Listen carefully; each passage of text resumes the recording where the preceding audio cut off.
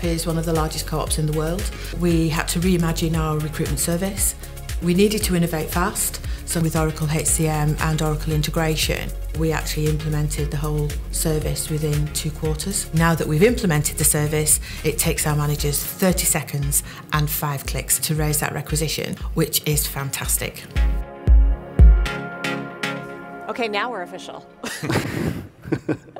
Well, thank you guys for joining me today. I have to say, I love it when HR gets to go first, because we know that we are the center of the universe as far as anything related to employees go. This is a very important part of the product suite. So I thought it'd be great, before we get into talking product, because I know that's what everyone's expecting, tell us about your business. Tell us about who you are and what's driving your organizations today. Okay, so a lot of people in this room will know who the Co-op are. The Co-op, a very large organization in the UK. We have around 70,000 colleagues, 2,500 food stores, 1,000 funeral branches, the largest in the UK. And we're owned by 5 million members. A lot of people in the room probably have a membership card.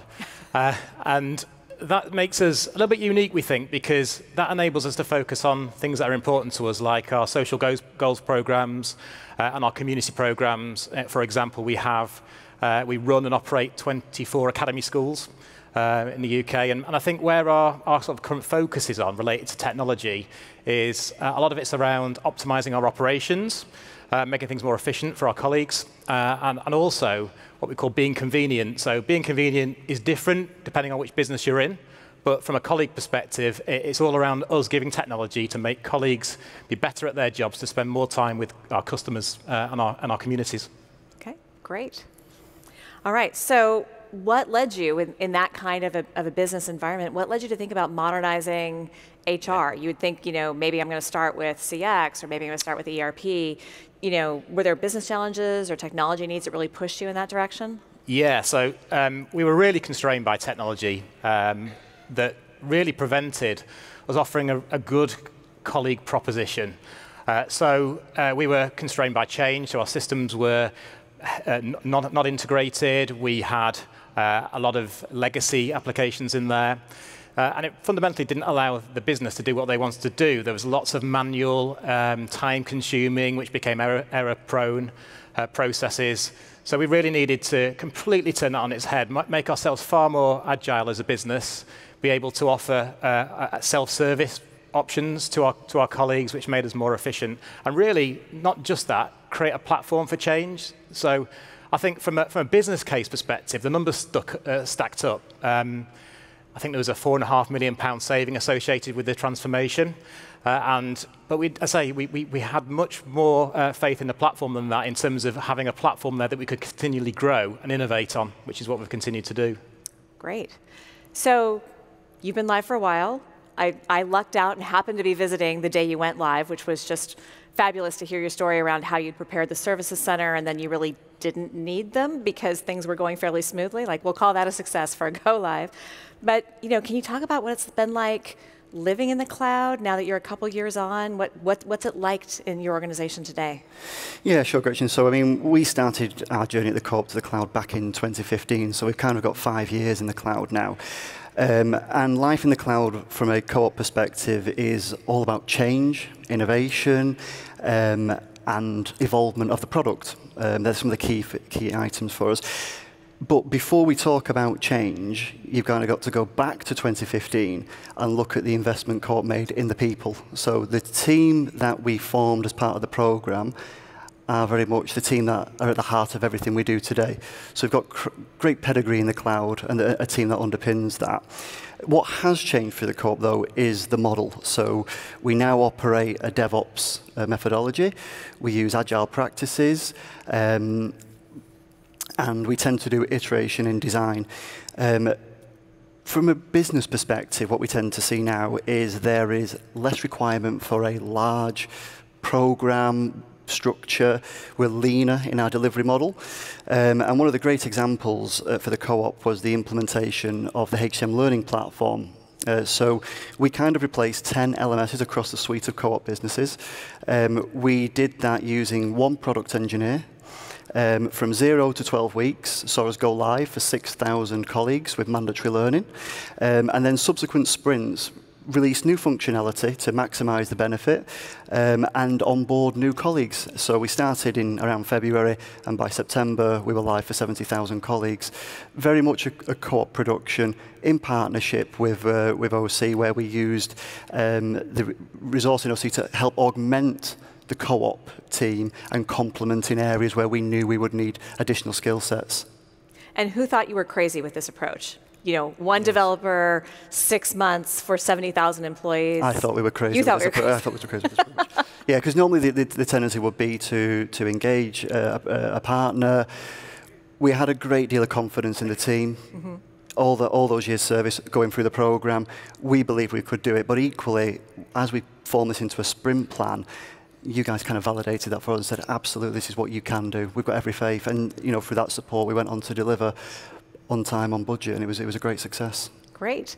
So, you know, in full transparency, we can't have someone come up here and just tell us how wonderful everything's been, because there are times when things are not great, and you know, we try really hard to partner well with you, but I'd love to hear your perspective. What's worked well? Where could we improve? This is your one chance to get your wish list item on the roadmap. So what would you like to see? If I think back to 2015 and the implementation of payroll, we were the first large payroll to go live in the UK, first to go live with statutory absence. It was a sticky time, but the partnerships we created with Oracle during that time has really held us in good stead going forward. I mean, we had to have some difficult conversations through that, but together using partnership behaviors, I mean, we're a cooperative, we cooperate, so that works really well from our DNA. And actually, those relationships have sort of continued on to how we operate now, Gareth? Yeah, so I think for me, the kind of that Oracle relationship and where we've had the ongoing kind of help is in 4 key pillars for me. So first of all was around support and providing confidence in the product and removing any product defects. The second has been that partnership with the Centre of Excellence. So we've had some real great work on early adopter to reduce the volume of testing, and also pilot some new key features as a major partner. Interestingly, we stay incredibly close to the sales side for our strategy and how the product is evolving and how the product is being pitched to new customers, so we keep a line of sight, cutting edge.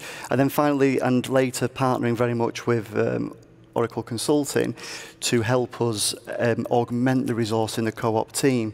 I think my ask going forward is, as we go on this journey, is to help us now as a co-op. We're very interested in developing this kind of 360-degree view of our colleagues. So looking forward to Recruit Cloud.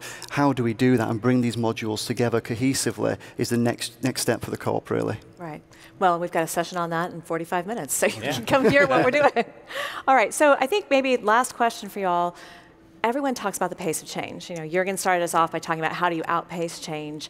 And one of the good news about moving to the cloud is the quarterly update cycle and staying consistent. And one of the bad news is the quarterly update cycle and how do you stay consistent. So can you talk about how that pace of change has changed in your organization, what behaviors have changed, or how you've seen any impacts in your organization? I think the pace of change was an opportunity for us. The ability to change things frequently, not just the quarterly updates, but be able to continually innovate on the product is a big advantage. I think that has created expectations now from a technology team to the business that we can deliver and absorb everything, which is a bit of a challenge. However, what it has enabled us to do is really optimize the product continually. I think you've got an example, Gareth, of where we've done that. Yes, I think that optimization is key and what you can actually do with core products. So we went live, obviously, a few years ago. We launched self-service for all colleagues, and very recently using Design Studio and Page Composer, we've worked as a team to reimagine that journey for our colleagues. And we've taken our transfer process, which on average took about 50 minutes to do. And last year we did around 18,000 of these transfers. Using that new tooling, we've been able to reduce that now to 11 minutes, which is putting thousands of hours back into our stores rather than doing the transfer process. So we've had some real success on the optimization side as well. That's fantastic. And I think the more you live within the cloud, you're going to see other opportunities like that because you've gone beyond implementation. Now you're living, and so it's a different type of change. And it's got us excited about the future. The next step for us over the next 2 years, we've got plans to go to the help desk product in HM Cloud and also Oracle Recruit Cloud. So there are a number of iterations now of where we're going with new modules. Yeah. Fabulous. All right, well, thank you for joining us today. Everyone, please help me thank Gareth and Simon. Thank you. Thank you.